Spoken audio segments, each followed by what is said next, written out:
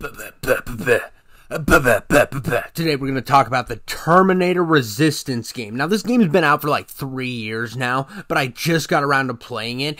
And it's insanely good. Not only does it start with like a completely different vibe at the beginning, like you can see me right here sneaking around because I'm scared to get my ass pushed in.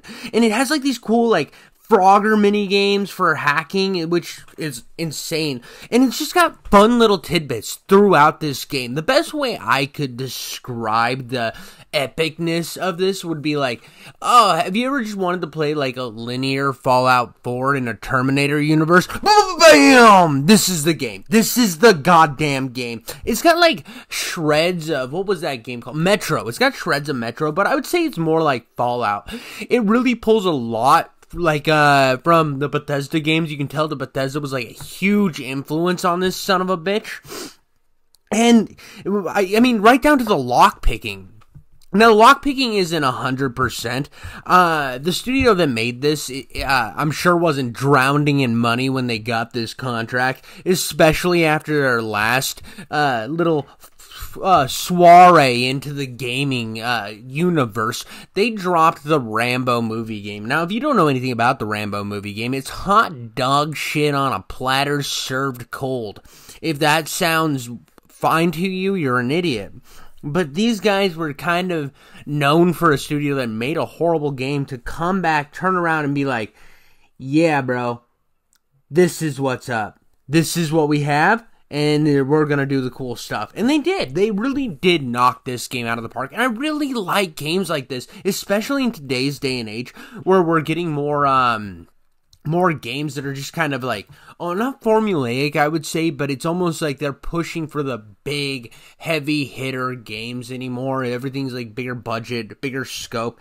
So to get something like this that was really kind of feels like reminiscent of like the good tie-in games from back in the day, because none of the tie-ins were over the top amazing, but this was like the old Riddick game, you know, where you jumped in and you were so like completely surprised. I mean, just the fear in this first half of this game, our first quarter of this game, like right here, I just tried to run down this road before, the first run through, I did some stuff before that mission. The thing that where you'll jump back a little further is your checkpoint system in this game is, oh, right here, here's where I ran through. Okay, so it was here. And I was like, oh shit, run. And you'll see me just get smoked here soon. I turn this corner and just blam. I got pushed right in the ass, bro. Right in the ass. And the checkpoint system in this game is really finicky, so you'll find like little hub worlds throughout it. And you'll find these little like computers that you can save at. So that's one way of saving.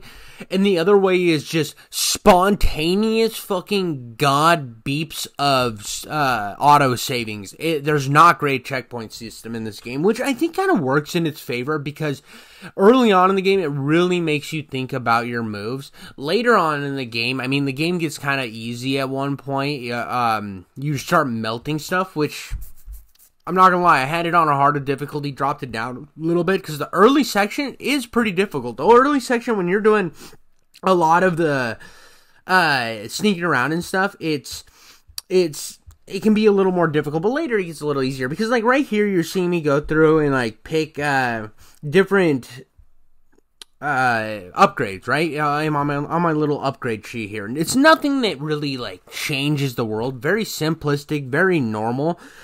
And for the most part, you can almost get every single one of these checkpoints unlocked. I didn't put a lot into sneaking because by the time I started thinking about putting stuff into sneaking, you really stop sneaking in the game. It tells you, oh, you should try sneaking. It gives you routes for it, but you get to a point where you're just kind of having more fun mowing down Terminators. You're living out your fantasy. Like the first time you watch the old Terminator movies and you see the world that John Connor's living in and you're like, man, if I was there, I'd be mowing down Terminators. You get to live out that fantasy in this game, and it's fantastic. Even with this being like a lower budget game, and you can tell, not that it ever plays really bad, but it doesn't play perfect.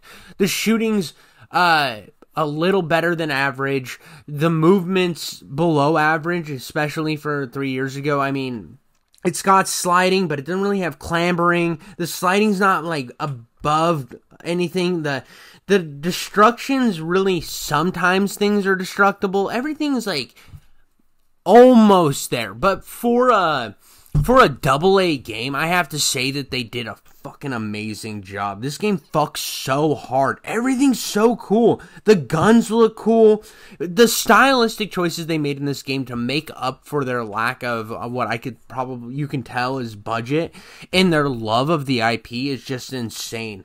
It makes me really wish that they had been given more of a free reign on the Rambo game to really make something like this, and to put the type of love they put into this into the Rambo game. Because I never played the Rambo game. It was like an on-rails type thing, because the studio was like, hey, the on-rails Rambo game's doing really fucking good in arcades, and they were like, okay, and they're like, you're gonna make the same game on consoles, and they're like, oh, fuck.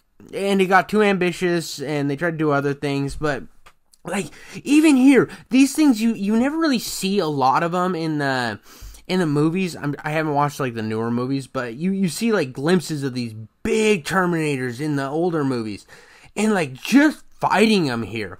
Now, I didn't have like the guns to really match up against this guy at this time, but the fact that I was like slowly dwindling his health, and oh, it was so sick. Like, these fights, these moments right here in this game are what make this game fucking awesome. Is you'll find yourself in an area, you know you can sneak around it, but you're like, I'm gonna try to fight it. I'm gonna fucking kill this thing. I'm gonna beat this thing's ass. And these are the moments that I live for in gaming. And I really got a lot of that. It was like in Fallout 3, right? You go into a building, and you're climbing through it, and it's full of super mutants, and you know you can fight your way through the whole thing. You're strong enough to do that, but you don't have enough stim packs on you, so you're kind of looking like, okay, I know I can push through this, but I want to conserve my health, so I'm going to play this smart. I'm going to pick my shots. I'm going to move around barriers and stuff, so I can really, really, really hone in on the places and the shots that I want to take. And that's the moments I got with this game. Now, it's not a really long experience, I would say. You're not going to be spending like weeks and months on this game. I work a regular 9-to-5 job, and I came home and put like 2-3 hours in it the last week.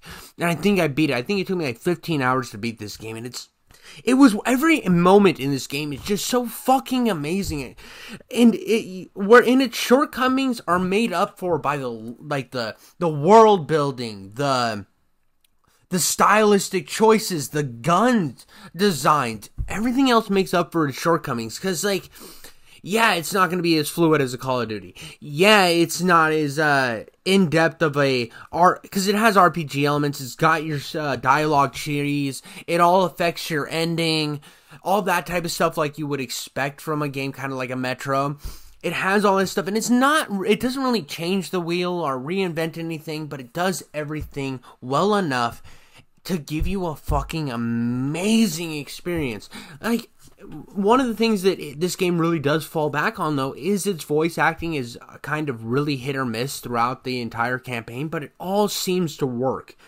And the fact that you can, like, build bonds with characters, not like deep bonds, but like, well, some of them are pretty deep. You can like maintain a relationship with and like make choices that are like, hey, Jilbo fucking loved that shit. She thought that was pretty cash money. And then and then you'll end up fucking them and stuff. It's really cool. Like, actually, you have sex with some chicks. But right here, you just saw me, like, blow in. This is a part of the DLC, which I played this.